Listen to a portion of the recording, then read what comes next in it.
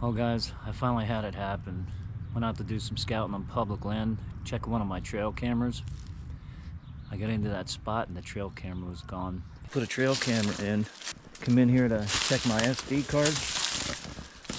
And right there at the tree, somebody hacked up, ran off with my trail camera.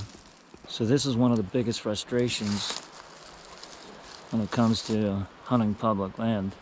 You get into one of those spots and you work hard to get in and you think you're alone and you're really not. I tried not to let it bother me too much. I mean, that's the risk you take when you put trail cameras out. And I tried to play it off like I wasn't upset. I was upset a little bit, only because it was my property. And you would think other outdoorsmen or hunters or whoever took the camera would have a little more consideration for someone else's property.